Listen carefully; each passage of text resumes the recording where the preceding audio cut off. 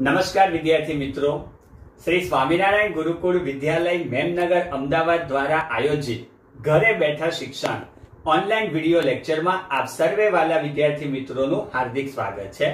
આપ સર્વને મારા પ્રેમપૂર્વકના જય શ્રી સ્વામિનારાયણ। વિદ્યાર્થી મિત્રો, આજના વિડિયો લેક્ચરની આપણે શરૂઆત કરીએ। આજે ધોરણ 12 વિષય અર્થશાસ્ત્ર ચેપ્ટર નંબર 4 બેન્કિંગ અને નાણાકીય નીતિ, જેમાં આજનો પ્રશ્ન આરબીઆઈ ના કાર્યો એટલે કે ભારતીય મધ્યસ્થ બેંકના કાર્યો। વિદ્યાર્થી મિત્રો, આ પ્રશ્ન તમને 3 અથવા 5 ગુણ માટે વેરી મોસ્ટ આઈએમપી રહેશે। તો શરૂઆત કરીએ મધ્યસ્થ બેંકના કાર્યો। નાની એવી પ્રસ્તાવના કે દુનિયાના દરેક દેશને પોતાની એક મધ્યસ્થ બેંક હોય છે। આ મધ્યસ્થ બેંક તેના હાથ નીચે આવેલી તમામ વેપારી બેંકોના કામગીરીનું સંચાલન કરવાનું, એનું મૂલ્યાંકન કરવાનું અને ક્યારેક જો જરૂર પડે તો તેના ઉપર અંકુશ મૂકવાનું કાર્ય કરે છે।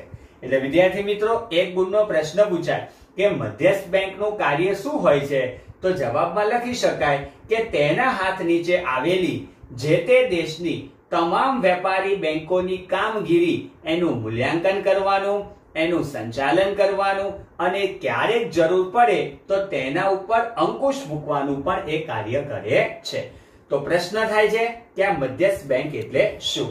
તો વિદ્યાર્થી મિત્રો, અહીંયા એની પ્રોપર વ્યાખ્યા આપેલી છે, પણ એ વ્યાખ્યાને ભણતા પહેલા હું તમને એક નાની બહુ સરસ વ્યાખ્યા દ્વારા તમને સમજાવવાનો પ્રયત્ન કરીશ। તો લખી શકાય, મધ્યસ્થ બેંક એટલે એવી સંસ્થા કે જે જરૂર પડે તો નાણાંનું વિસ્તરણ કરે અને જરૂર પડે તો નાણાંનું સંકોચન કરે એવી સંસ્થા, જેને આપણે શું કહીશું? મધ્યસ્થ બેંક। તો વળી પ્રશ્ન થયો, આ વિસ્તરણ અને આ સંકોચન કોના માટે છે? તો કે દેશના સામાન્ય હિત માટે। તો હવે બંને ટુકડાને આપણે ભેગા કરીએ અને એની પ્રોપર વ્યાખ્યા બનાવી દઈએ।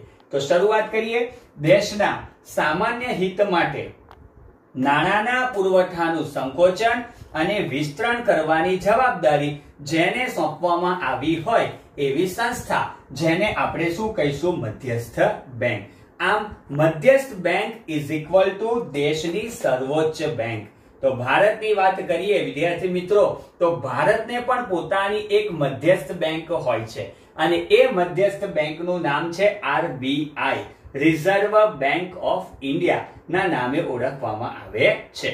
હવે આરબીઆઈ નો આપણે પરિચય મેળવીએ તો કે આરબીઆઈ ની સ્થાપના 1934 ના ધારા હેઠળ 1 એપ્રિલ 1935 ના રોજ ₹5 કરોડના ખાનગી મૂડી રોકાણ દ્વારા તેની સ્થાપના કરવામાં આવી હતી।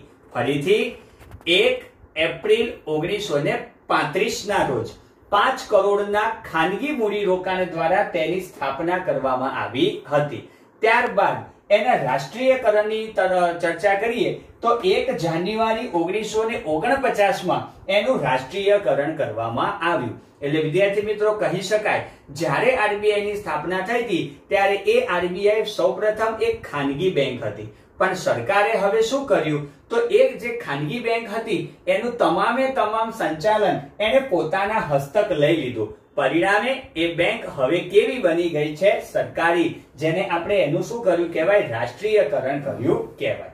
તો વિદ્યાર્થી મિત્રો, આ આરબીઆઈ ટોટલ 2 પ્રકારના કાર્ય કરે છે।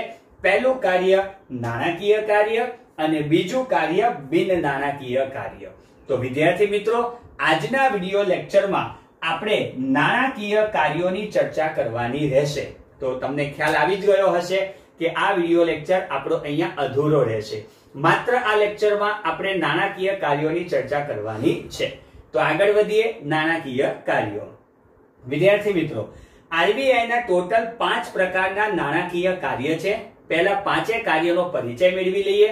પહેલું કાર્ય શાખ નિયમનની કામગીરી, બીજું કાર્ય સરકારની બેંક તરીકેનું કાર્ય, ત્રીજું કાર્ય વિદેશી હુંડિયામણની જાળવણીનું કાર્ય, ચોથું કાર્ય બેંકોની બેંક અને અંતિમ સહાયક તરીકેની કામગીરી અને પાંચમું કાર્ય ચલણ બહાર પાડવાનું કાર્ય।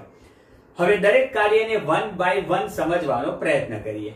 પહેલું કાર્ય શાખ નિયમનની કામગીરી। આરબીઆઈ તમામે તમામ વેપારી બેંકોની શાખ સર્જનની પ્રવૃત્તિ અને નાણાંના પુરવઠાનું શું કરશે? નિયમન કરે છે. વિદ્યાર્થી મિત્રો, શાખ સર્જનની પ્રવૃત્તિ જે આગળના વિડિયો લેક્ચરમાં આપણે એક અલગ પ્રશ્ન તરીકે ભણેલા છે અને બહુ સારી રીતે આપણે એને સમજેલા છીએ. તો પ્રશ્ન થયો હશે કે સાહેબ એ તો કદાચ ભૂલાઈ ગયું છે, તો હું તમને એક શબ્દમાં એનું રિવિઝન કરાવું કે શાખ સર્જન બેંક શા માટે કરે છે. તો લખી શકાય કે નાણાંનો પુરવઠો નાણાંની માંગને અનુરૂપ રહે, એટલે કે બંનેની વચ્ચે સમતુલા જળવાઈ રહે તે માટે બેંકો શાખ સર્જનની કામગીરી કરે છે. તો આરબીઆઈ નું કાર્ય આ તમામ શાખ સર્જનની જે પ્રવૃત્તિ અને નાણાંનો પુરવઠો એ બંનેના ઉપર શું કરશે? નિયમન મૂકવાનું કાર્ય કરે છે. આગળ મુદ્દા નંબર 2, સરકારની બેંક તરીકેનું કાર્ય. તો વિદ્યાર્થી મિત્રો, સરકાર બે પ્રકારની હોય છે, એક કેન્દ્ર સરકાર અને બીજી રાજ્ય સરકાર. તો આ બંને સરકારની બેંક તરીકે, એજન્ટ તરીકે અને નાણાકીય સલાહકાર તરીકે આરબીઆઈ કામગીરી બજાવે છે. એક એજન્ટ તરીકે તે સરકારના બધા જ ડિપાર્ટમેન્ટ કહેતા સરકારના બધા જ ખાતા, ત્યાર પછી સરકારના બોન્ડ, ચલણી સિક્કા અને 1 રૂપિયાની નોટનો વહીવટ કરે છે. વિદ્યાર્થી મિત્રો, શબ્દને બહુ વ્યવસ્થિત રીતે સાંભળીશું. ચલણી સિક્કા અને 1 રૂપિયાની નોટનો વહીવટ કરે છે. એ બહાર પાડવાનું કે છાપવાનું કાર્ય કરતી નથી, પણ માત્ર એનો શું કરશે? વહીવટ કરવાનું કાર્ય કરે છે.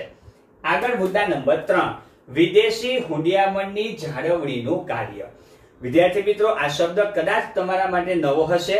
વિદેશી હુંડિયામણ, જેને આપણે કહીએ છીએ વિદેશી નાણું અથવા તો વિદેશી પૈસા.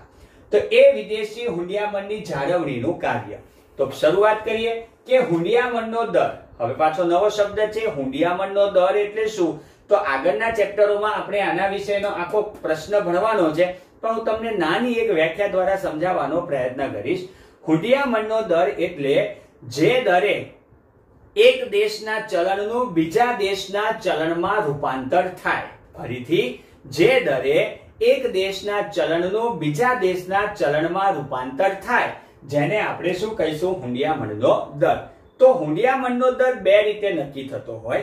નંબર 1, જો કાયદાકીય રીતે સ્થિર હોય ને તો એ આરબીઆઈ નક્કી કરશે, પણ જો માંગ અને પુરવઠાને આધારે નક્કી થતો હોય, ફરીથી જો કાયદાકીય રીતે નક્કી થતો હશે તો એ આરબીઆઈ નક્કી કરી નાખશે, પણ જો માંગ અને પુરવઠાને આધારે નક્કી થતો હોય તો આરબીઆઈ ક્યારેક એની શું કરશે? ખરીદી અને ક્યારેક એનું શું કરશે? વેચાણ. અને આ બંને દ્વારા તે ભારતીય રૂપિયાનું મૂલ્ય એને શું કરશે? જાળવી રાખે છે.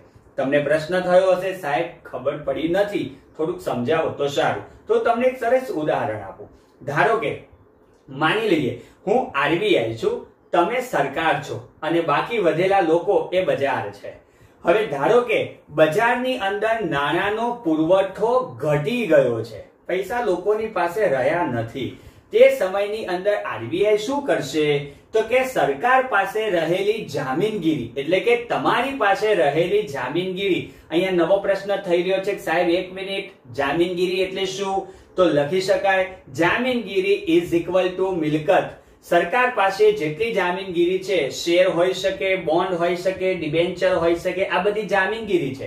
તો સરકાર પાસે રહેલી જામીનગીરી પોતે ખરીદે છે અને બદલામાં સરકારને શું આપશે? નાણાં આપશે. અને એ નાણાં સરકાર ક્યાં મૂકશે? બજારમાં. એટલે નાણાંનો પુરવઠો બેલેન્સ થઈ ગયો. હવે વિરોધી કરો, બજારમાં નાણાંનો પુરવઠો ખૂબ વધી ગયો છે. તો આવી પરિસ્થિતિમાં આરબીઆઈ શું કરશે?